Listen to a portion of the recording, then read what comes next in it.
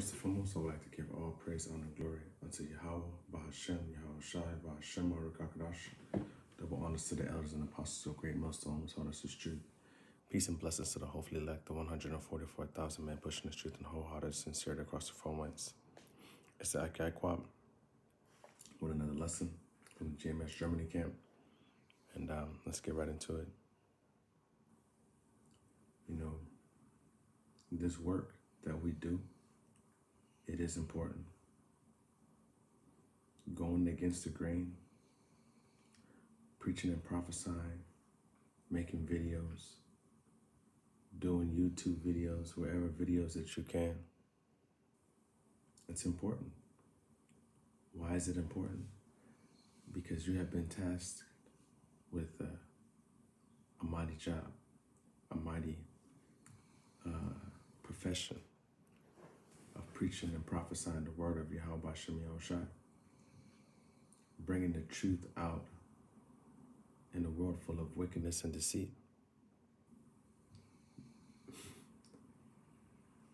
It's important because without us, how would the elect get saved or get awakened? How would Israel come back into their nationality? Without us, without the elders and apostle Tahar, Aramlab, Gabar, Rakah, and trickling on down from all the men that followed them for all the years and brung this word out all over the internet. Without them, I wouldn't be here. I wouldn't understand the truth. Without the internet, I wouldn't have known the truth. And many other brothers just like me, all over the world, have found this truth through the internet. So this work that we do, it is important.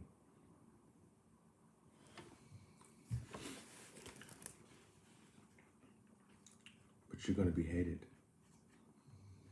You're going to be ridiculed. You're going to be labeled conspiracy theorist.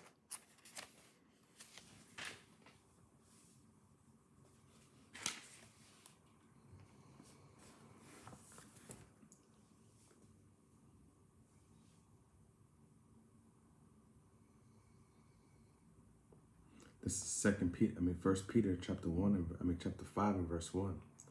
The elders which are among you I exhort, who am also an elder and a witness of the sufferings of Hamashiach, and also a partaker of the glory that shall be revealed. Verse 2, feed the flock of the Most High, which is among you, taking oversight thereof, not by constraint, but willingly, not for filthy lucre, but of a ready mind. Neither, verse 3, neither as being lords over the Most High's heritage, but being ensamples to the flock. Okay, so let me stop right there. So, let's go back to 1. All right. The elders which are among you I exhort, who am also an elder and a witness of the sufferings of Hamashiach. So Peter witnessed the sufferings of Yahushua. He witnessed what Yahushua went through on the earth. Okay? And also a partaker of the glory that shall be revealed. The glory that shall be revealed is that we are the children of the Most High. He's going to give us powers over these nations. He's going to show us that we are loved and that all nations are beneath us. The glory, the kingdom of heaven. Verse 2, feed the flock of the Most High, which is among you. They're all around us, man. Israel is scattered onto unto all nations of the four corners of the earth. They are among us. And when you try to preach this word to them and try to snatch them out of this world, they fight to the point where it's frustrating. You know, it's mentally straining to see how much these people love simplicity, love the oppressor, love the lies and the deceit, taking the oversight thereof, not by constraint. Okay, so taking you are taking responsibility for the flock, but not by constraint, like you are being held, like a gun is being held to your head. But willingly, you willingly take control of the flock, and you willingly pick up the cross, and you carry it, and you fight through all the lies and the deceit. Not a filthy lucre, not for money, not for fame, not for being pleasant in the eyes of men and women. You do this to please the Most High, because he picked you out of all the men on this earth.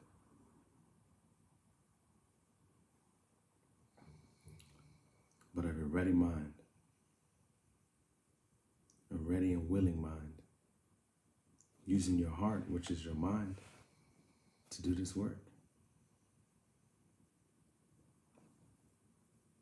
Neither as being lords over the Most High's heritage, not because you have power or you've been given something above the Most High, the Most High's children, but ensamples into the flock, being an example of how we should live and strive for righteousness in no sea of wickedness. We swim every day in the sea of wickedness, man. But we, as the men of the Lord, who he's chosen to wash our mentality, our minds of all the wickedness, to pull back the veil of confusion away from our eyes, to give us the heart of faith in Yahweh Hashem Yahushai. We swim in that wickedness, and we try to grab as many brothers and sisters with us to get up on our boat or canoe or whatever we have in this sea of wickedness, to be an example. When I first came into this truth, I was telling everybody that they're wicked for this and wicked for that, and I still didn't know how to. I hadn't understood that you're not supposed to shave your beard. And then I came across it, and I told someone that you're not supposed to shave your beard. And later on down the line, they used that against me. Well, you sinning every day because you're still shaving your beard. So I stopped. And I have to be an example. I have to be an example. I have to walk the walk. I have to preach. Whatever I preach, I have to live it. You preach faith, you have to have faith. You preach Yahweh Shai, you have to show that you love Yahweh Shai. You preach Yahweh, you got to show that you love Yahweh. You have to turn away from carnality and turn away from this world and be spiritual. Hebrews 11:1 tells us faith is the hope of things hoped for, the evidence of things not seen. We don't see Yahweh Shai. We don't see Yahweh, but we see his beautiful creation. We see the spirits that he's put on us. We see the mannerisms of the men of the Lord, the ones who are willing to go against the grain through everything and lose everything to prove that these scriptures are true, and that we are the chosen people of Israel, and that we have had our nationality stolen because we're being punished. Verse 4, and when the chief shepherd shall appear, ye shall receive a crown of glory that fadeth not away. You see? That crown of glory that fadeth not away. That's what we have that's promised unto us for doing this work, for sacrificing the time and the everything, man. Your family, your children, your job, your money, everything. You sacrifice everything for this truth because you're going to lose it one way or the other. You know, I had a saying when I was in the military that the military takes everything that you love away from you.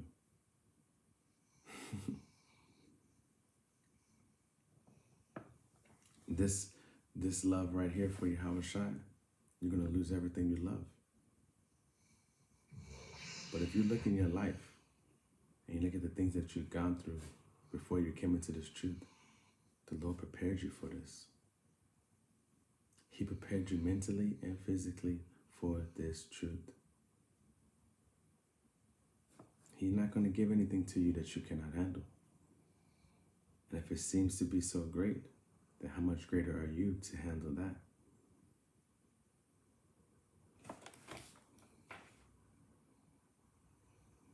Let's go to John chapter 6 and verse 27.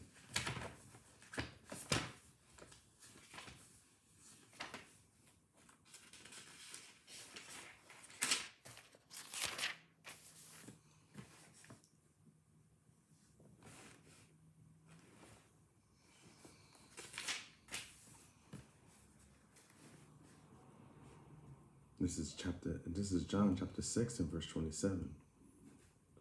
Labor not for the meat which perisheth, but for that meat which endureth unto everlasting life, which the Son of Man shall give unto you. For him hath the Most High, the Father, sealed. Labor not for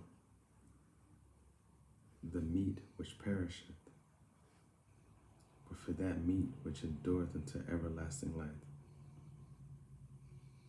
This is what we're doing this for everlasting life in the kingdom of heaven. To be immortal men and rulers of the nations.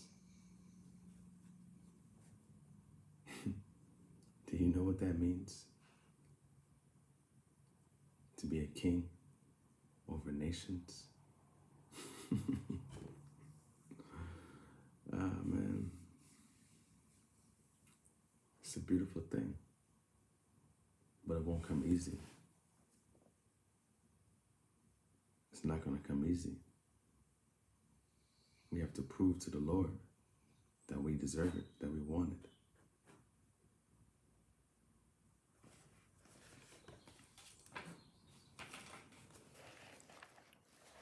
First Corinthians chapter 10 and verse 31. Whether therefore ye eat or drink or whatsoever ye do, do all in the glory of the Most High. Okay? So everything that we've done, everything that we do all in the glory of the Most High, because this is his show. This work is done to be done in the glory of him, feeding his flock, waking up the hopefully elect. Is all to be done to do what? Give the Most High praise. Show his power through our faith.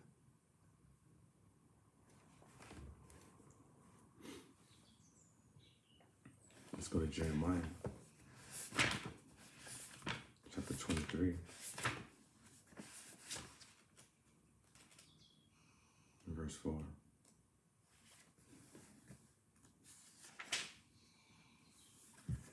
And I will set shepherds up over them, which shall feed them, and they shall fear no more, nor be dismayed. Neither shall they be lacking, saith the Lord, Yahweh Shem Yahushai. And I will set, let's read it again. And I will set up shepherds over them which shall feed them. And how can we feed them? With this word, with this wisdom and knowledge and understanding that the Lord has blessed our hearts with his faith, with being an example. Not as do as I say, not as I do, but do as I say and as I do. Not having a double standard. Double standard meaning do as I say and not as I do.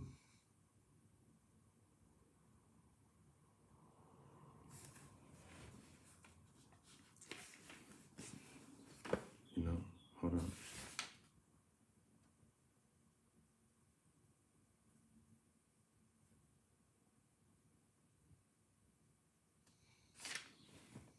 Let's go to John chapter 21 and verse 17.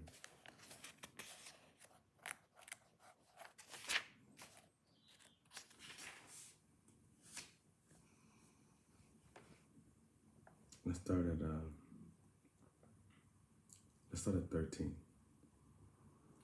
Yahushua cometh and taketh bread and giveth them, and fish likewise. Verse 14. Now this is the third time that Yahushua showed himself to his disciples after that he was risen from the dead. Verse 15. So when they had dined, Yahushua saith unto Simon Peter, Simon, son of Jonas, lovest thou me more than these? He saith unto him, Yea, Lord, thou knowest that I love thee. He saith unto him, Feed my lambs. Verse 16, he saith unto him again the second time, Simon, son of Jonas, lovest thou me? He saith unto him, Yea, Lord, thou knowest that I love thee. He said unto him, Feed my sheep.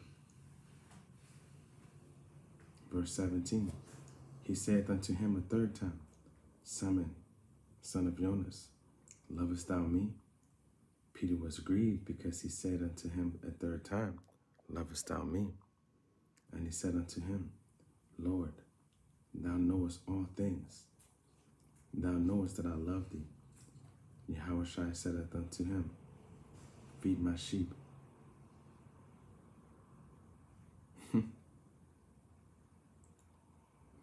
These scriptures are given unto us for an example, to teach us in these days, to guide us, to give us strength, to give us understanding. And from what I read here, Yahushua was telling Simon Peter that it's very important to do this work. Yahushua emphasized 3 times unto him, do this work. Feed my lambs.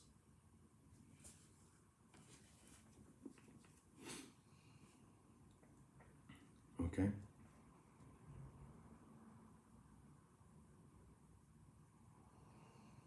Why would he say it 3 times? Because he knew that this is important. The Lord is showing Simon Peter, he's shown him that this is important. This is something that has to be done. And it shouldn't be taken lightly. It should be done with care and diligence. And it's not going to be easy. When you come into this truth, the scriptures say, prepare thyself for temptation when thou comest to serve the Lord. So this is not going to be easy. But through your faith, you manifest your works. And through your works, you prove to the lambs that you love Yahushua. You're an example unto the lambs, unto the sheep, unto the flock of Yahweh Hashem Yahushua.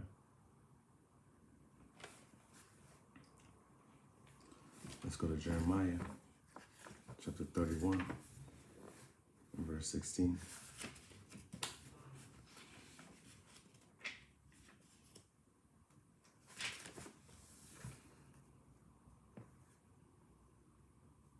Thus saith the Lord Yahweh Hashem Yahushua, refrain thy voice from weeping, and thine eyes from tears. For thy work shall be rewarded, saith the Lord Yahweh Hashem Yahushua, and they shall come again from the land of the enemy.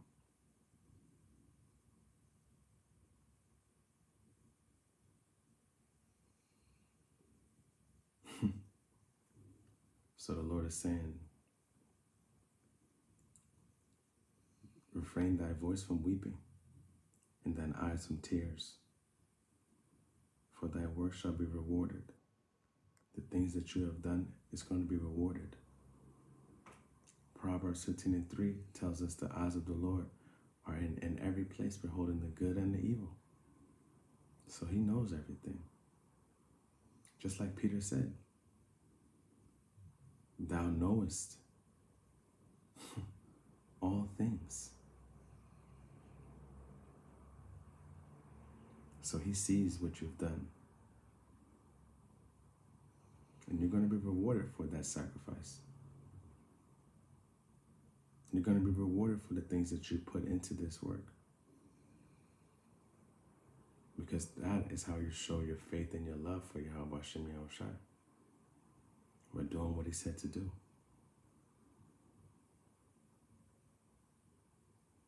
Until next time, Shalom.